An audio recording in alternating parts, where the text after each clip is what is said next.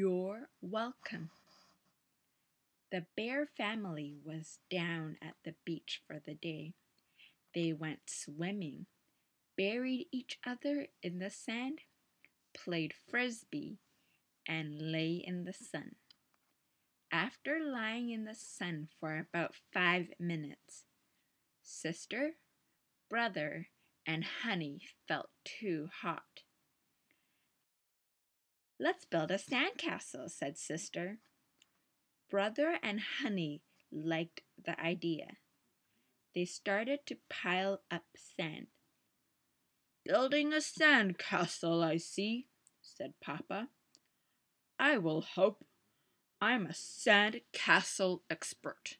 Papa helped the cubs make a huge sand pile. "Now we will need driftwood, shells, and buckets of water," said Papa. Brother found pieces of driftwood. Sister collected shells, and Honey found a long seagull feather. Papa carried buckets of water from the sea. First, they built a tower and wetted it down with seawater to make it stick together.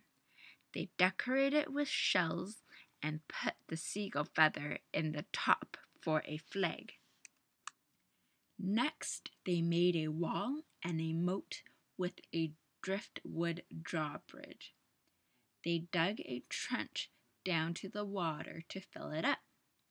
"This is the best sandcastle ever," said sister. "Thanks for helping us, Papa," said brother. "We couldn't have done it without you." "You're welcome," said Papa. "I love to build things with you."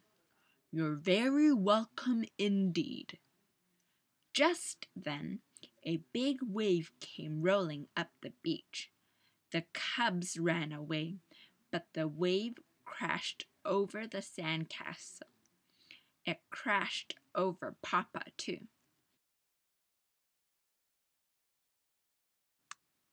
The cubs helped Papa up. "Thanks," said Papa. "You're welcome," said brother and sister. "Welcome," said Honey. Their sandcastle was washed away.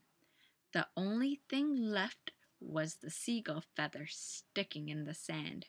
"Let's build another one," said sister. "Okay," said brother. "'Kay," said Honey. "I will help you," said Papa.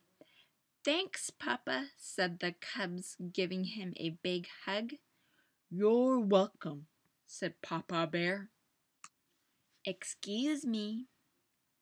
Brother, sister, and Honey were playing pirates in the backyard. The picnic table was their pirate ship.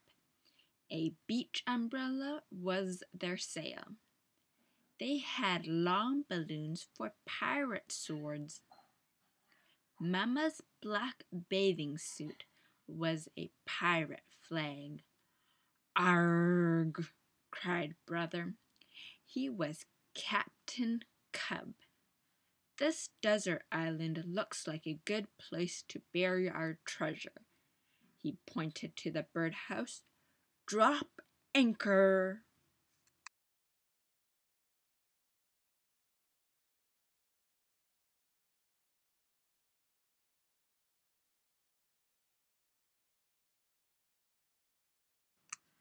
Their treasure chest was a box of old comic books. They carried it to the birdhouse to bury it. "Arg!" someone else cried. It was Too Tall Grizzly and his gang.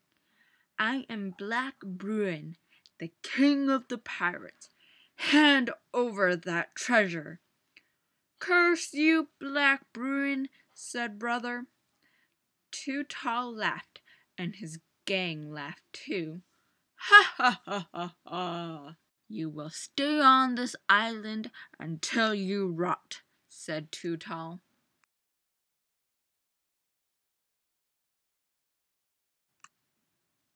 "Marooned," said sister. "Who are you calling a maroon?" asked brother. That just means we are stuck here, said Sister.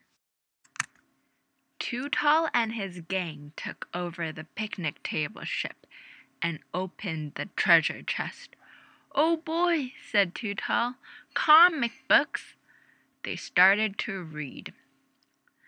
Brother, Sister, and Honey decided they didn't like being marooned.